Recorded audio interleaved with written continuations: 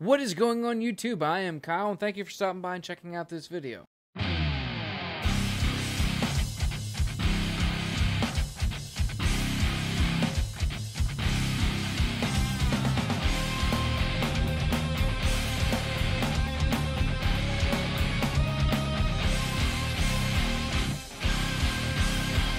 Before we get into anything today, if you are new to my channel, if you do not mind, please hit that like button, subscribe, and that bell icon so you don't miss any future uploads. So today we will be listening to my Gibson Les Paul Custom with Fishman pickups. This is a 1974 reissue. It originally came with Gibson Super 74 pickups when I got it back in like 2015.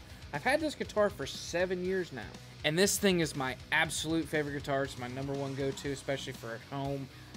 Live, sometimes I get it out, but if you can see here, I dropped it at practice, and literally right on concrete. Okay, R2, get back over here so people can see. Thank you.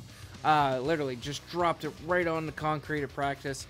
So I went and had scalar strap locks put in this bad boy just so no other accidents can happen. In 2020, I swapped out the Super 74s for the Fishman pickups. And I'm glad I did because these things are great. I don't play it on the active voicing as most people would.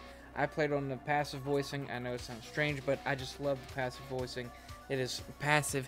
I couldn't even say passive. I love the passive voicing on these pickups. They are my absolute fave. So like my previous video, what we're going to do is listen to the Gibson in a mix, and then we're going to listen to it isolated, and I want you guys to let me know if it sounds like shit. So amp and cabinet, okay? Let's talk about the amp and cabinet. So for the amplifier, what we're going to use is my Kemper, and we're going to use a profile of my old Engl Savage 120 Mark II. So for the speaker cabinet, what we're going to use is my 2-Notes Torpedo Live with a impulse response of a Engl 4x12 with V30 speakers. So right before we dive into this video, seriously, in the comments down below, let me know what you guys think. Let me know if this mix sucked, if the drums were horrible, if the guitar was horrible, if the tone was horrible. I do have a Pro EQ on for the guitars, that's it. No EQ on the drums. I tried the EQ on the drums and it sounded like shit. Like it just was way too, I suck at EQing drums. Hell, I suck at programming drums, so at this point I don't even know if it fucking matters. Let's just hope it does. Let's just hope it does. Anyways, it's enough of talking. Let's get into this bad boy.